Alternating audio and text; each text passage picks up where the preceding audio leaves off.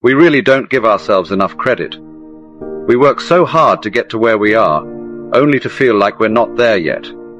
This is a vicious cycle that can make you chase the next moment instead of embracing how far you've come. Take credit for trying. Take credit for your progress. The little things matter. We always think that success means the final result or sudden leap from where you are to where you want to be.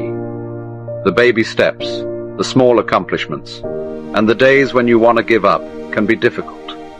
But the fact that you try a little harder is what counts.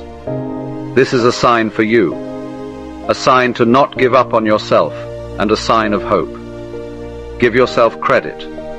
You are trying, and you are a work in progress. We all die in the end.